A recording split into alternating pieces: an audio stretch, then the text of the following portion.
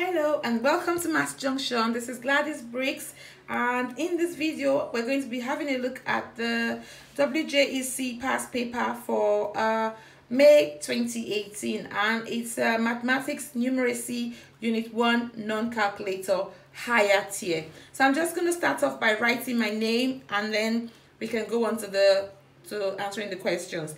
There are a total of 14 questions in this past paper, and if you're yet to subscribe to this channel, please click on the subscribe button and on the notification bell so that YouTube lets you know when we upload new stuff. So surname is, I'm gonna write my surname, Briggs, and my first name is Gladys. Okay.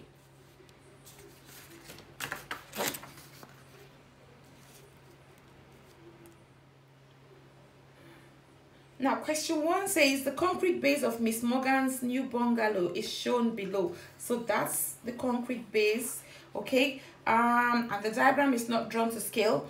And the concrete base of Miss Morgan's bungalow is 0.2 meters thick, okay? And it wants us to calculate the volume of the concrete base, and we must show all our workings. This is an OCW question, which means that you are expected to communicate every step that you take, give a good explanation of what you're doing and why you're doing it, and both spellings and everything will be considered, and how you organize your steps will be considered.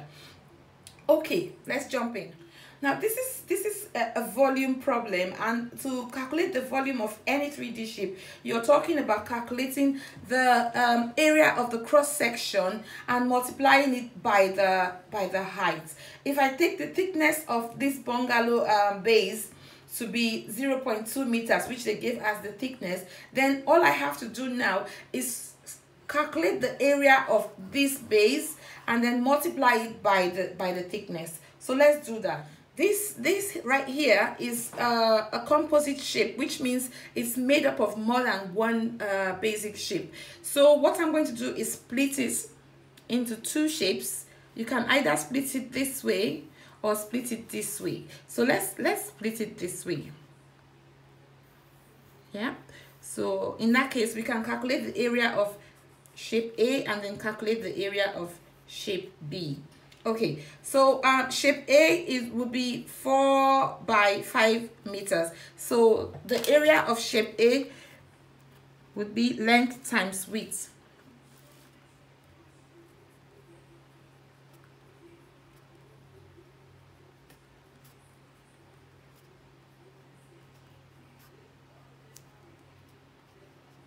Four times 5 meter, which is equal to 20 meter square. Now let's work out the area of shape B. Area of shape B would be equal to the length times the width. Now make sure that you're writing everything out correctly. The length times the width, we've got the length, maybe one side to be 15 meters and this side to be 20 meters, but we know that we got this side to be 15 meters and this side to be 20 meters, but we know that this side right here is 5 meters. So if to find out this length here, it would be 20 meters minus 5 meters. That's equal to 15 meters. So so that looks like a square. So shape B would be 15 times 15 meters, which is equal to 225 meter square. So the total area of the shape, the total area of the cross section of that shape, total area of cross section would be equal to 20 meters square plus 225 meter square. That is equal to 245 square meters. Now, to calculate the volume, we have to multiply that by 0.2. So let's do that. So therefore, the volume would be equal to area of cross section times the thickness. Okay, this is equal to 245 times 0.2.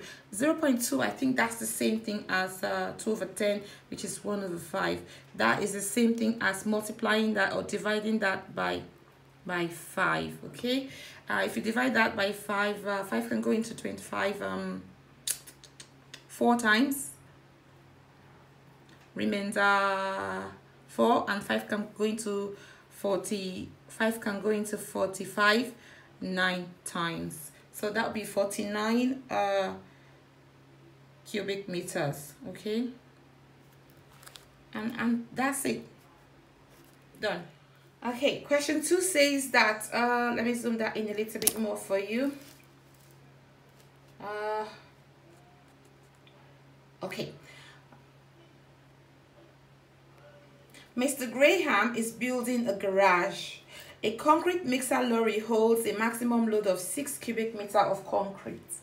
There is a fixed standard delivery charge of £35 per load. The concrete costs £45 per cubic meter. Mr. Graham orders 2/3 of the maximum load of concrete for the base of his garage floor. What is the total cost of Mr. Graham's order? So he ordered 2/3 of the maximum load. And what was the maximum load again? Maximum load is 6 cubic meter. So 2/3 of 6 would be equal to 12 over 3, which is equal to 4 cubic meter. So Mr. Graham ordered 4 cubic meter of concrete.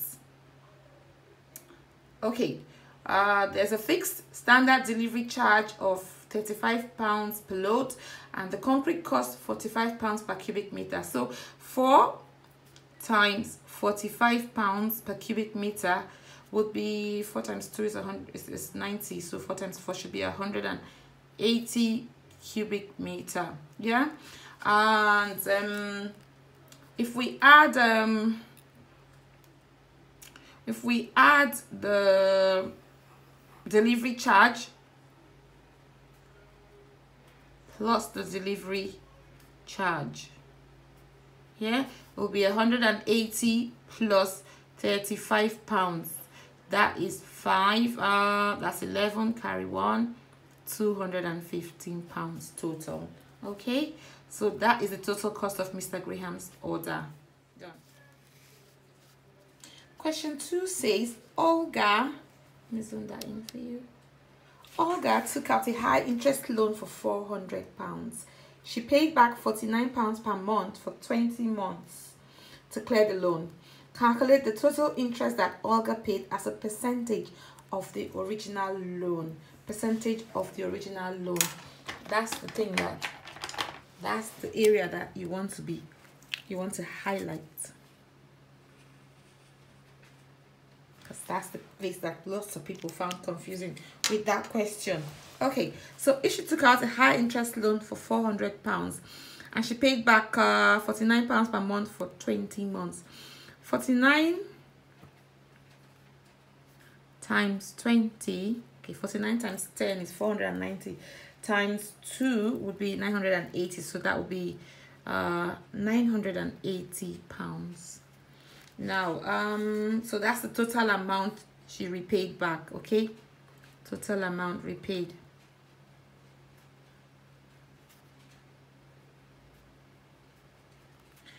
Now, what was the total interest on top of the £400? Total interest repaid would be the new amount minus the original amount. New amount is £980 minus the original amount, which was £400. That leaves us with £580. Okay, now the question that you need to ask yourself is, how much out of 400, what percentage out of 400 is 580 pounds? Okay, what percentage out of 400 is 580 pounds? So and to write that 400, to write that as a percentage of amount problem, that would be 580 out of 400 times 100%. Yeah, if you work this out, this is going to leave you with 125%. Nope, that would be 100 times 580 times 100. Let's see, that should be 145% actually. 145%, because 5800 over 400. Let those two cross out. You'll be left with 580 divided by 4. That's 145. Yep, that's much more correct. Question 3 is a bearing problem. It says Sarah is carrying out a survey of the 3 villages, Coombe, Alfir, and Gwyndir. The diagram below shows the positions of the 3 villages. So you got Gwyndir here, Alfir here, and Coombe here. So the question says, what is the bearing of Alfir from Gwyndir? So the word to highlight there for this one is from. Okay, from Gwyndir. So that's where you're going to be measuring that from. Remember, to measure your bearings, you have to measure it from the north position. Luckily for us, the north position had been clearly shown there. Okay, from the north position, clockwise, and using 3 digits. So the angle that we want to measure is the one that says Gwyndir. Okay, and Gwyndir going clockwise is this one here. Okay, but we got the inner one to be 170, so all we have to do for that is 360 minus 170. 360 minus 170 would give you 190 degrees. So I'm going to circle this one. Now question 3B, I found a little bit tricky just because I didn't read this part of it. Okay, now these are the things that they put in the questions to try and catch you out. So watch out for things like that. Now it says circle what is the bearing of Coombe from Alfir. Now you're going to be applying your knowledge of corresponding angles in this case. Have a look at this here, right here, okay? If this line continued up there, let me use a ruler to show you that. If this line continued up there, then this angle corresponds to this angle. Okay, this angle corresponds to this angle, but we can get the value. Okay, we can measure this angle by subtracting 152 from 180. So 180 minus 152 would give you 28 degrees. And if they are corresponding angles, it means that this angle right here would also be equal to 28 degrees.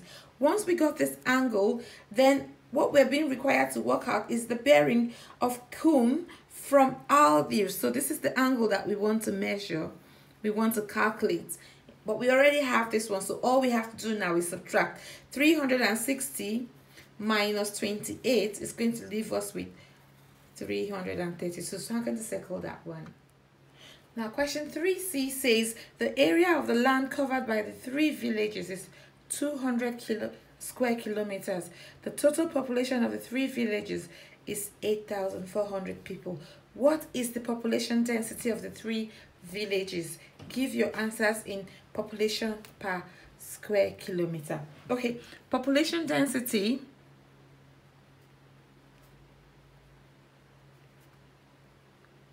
is equal to the number of people over the land area.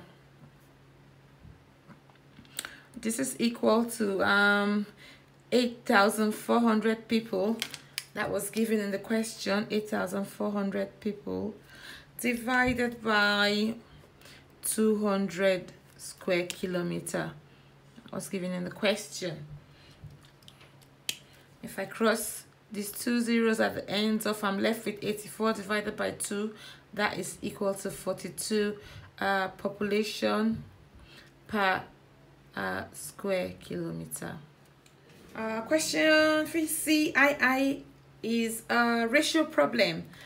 It says that the population of Coombe, Aldir and Gwyndir are in the ratio 3 to 4 to 5.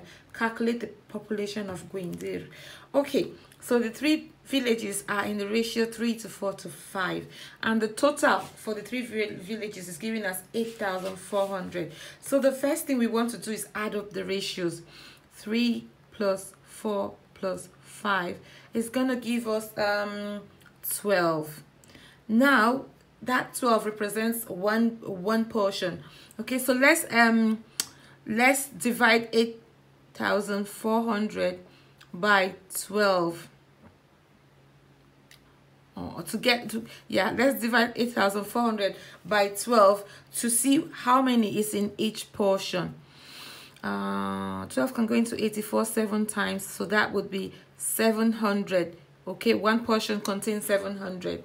Okay, and if one portion contains 700, then that means we're looking for Gwyndir. Gwyndir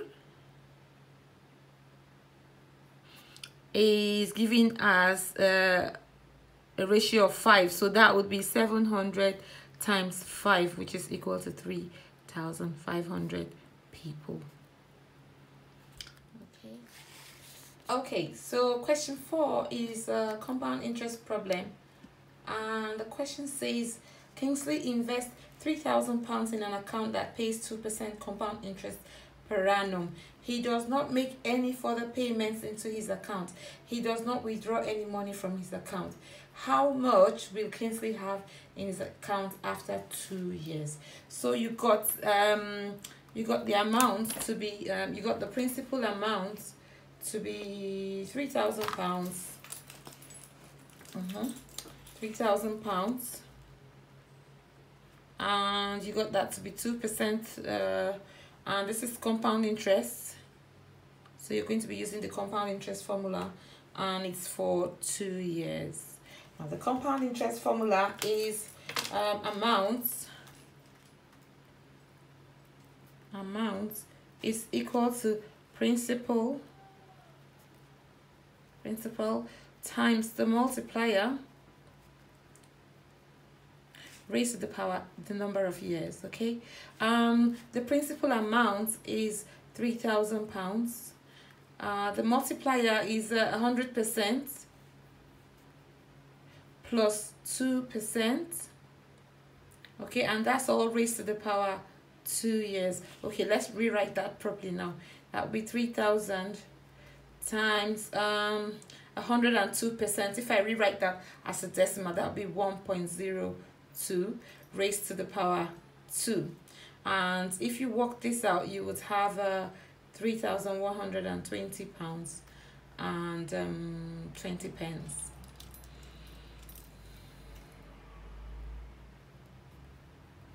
Okay, so that's it for that one.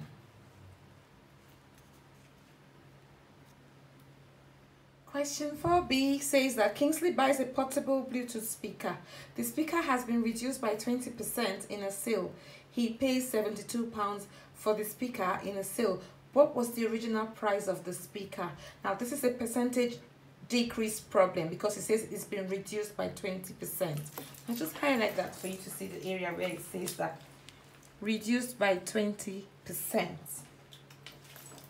Okay, so to calculate percentage decrease, you start by working out 100% minus 20%, which is equal to 80%. And I'm just going to write it as a decimal to make it easier for me when I'm doing the calculation.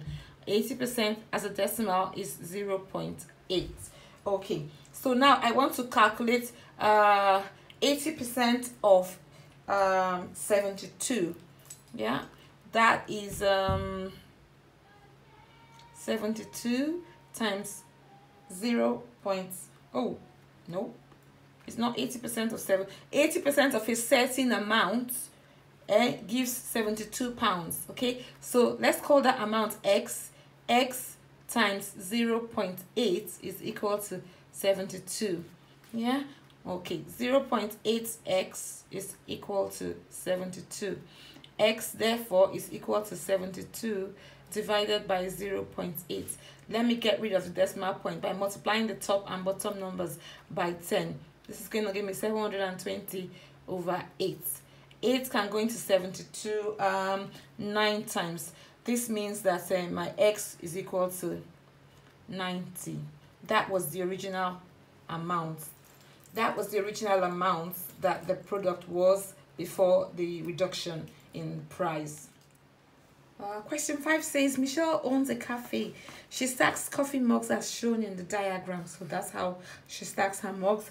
Michelle measures the height of each coffee mug as 12 centimeter. Correct to the nearest centimeter. I'm just going to highlight that because that looks like an upper and lower bounds problem.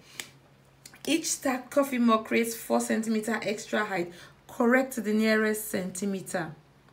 Again, so it says that Michelle knows that the vertical height between two shelves is exactly 9 centimeter. So it's this one is exactly 9 centimeter. Yeah. So the question is, can Michelle be certain that she'll be able to place one stack of 7 coffee mugs between the two shelves? Give a reason for your answer.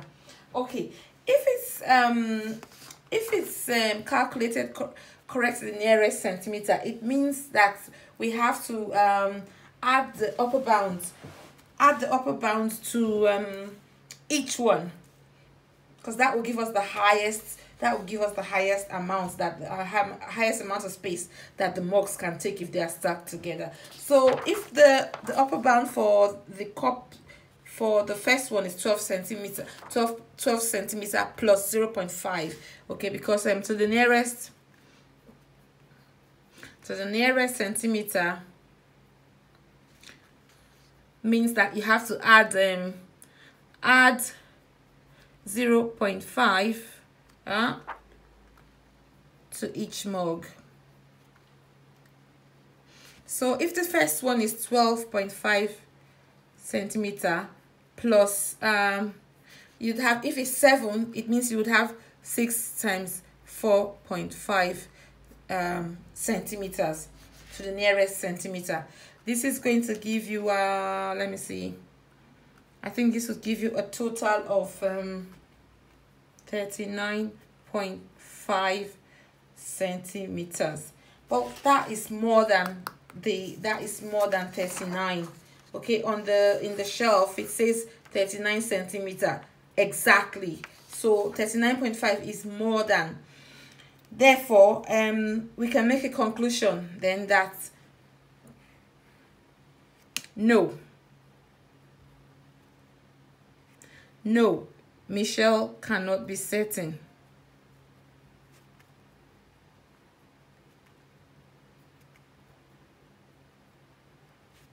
Because 39.5 is greater than 39 centimeter. I'm just going to put centimeter there. Question D says, last year the median finish time was 26 minutes. By how many minutes was the median time better this year? You must show all your workings. So it was 26 minutes last year. And this year, the median, if we look at the graph, cumulative frequency graph, we're looking at 25, because the whole thing is 50.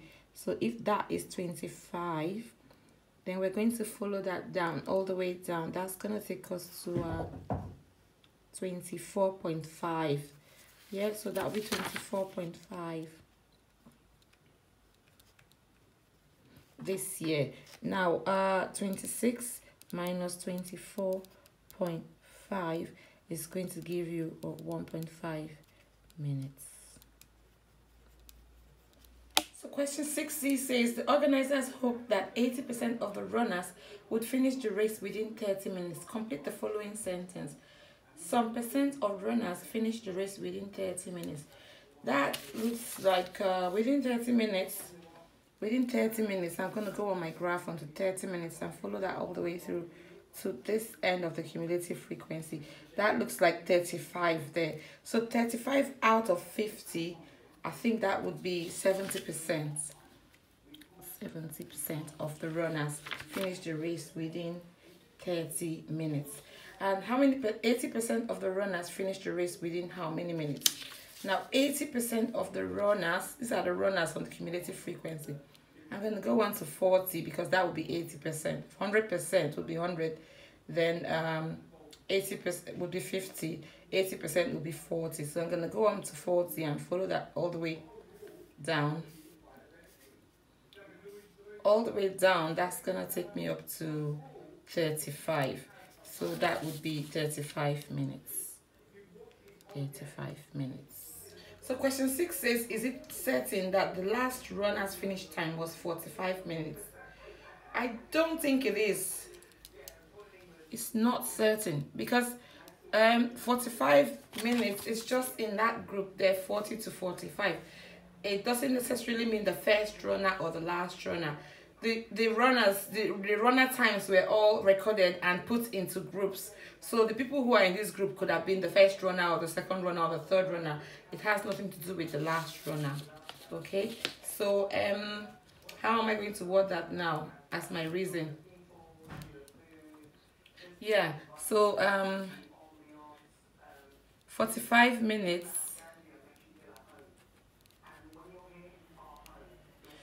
is not necessarily the last runner.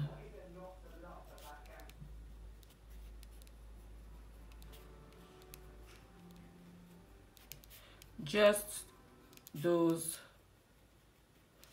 who fell into that group.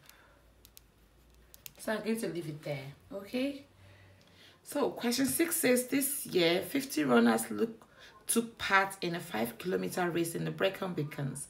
All 50 runners finished the race. The cumulative frequency diagram below shows the times taken by the runners to finish the race, which is the modal group. Yeah, just looking at that now, just by observation, I can tell that this group here has the highest frequency, because that looks like 27 there. 27 minus 0 is 27, but this group here is 30 minus 25 is 5, and this group is 35 minus 30, which is 5. This group is 40 minus 35, which is 5, and this one too. So this is the one with the highest frequency. So I'm going to go with 20 to 25 minutes.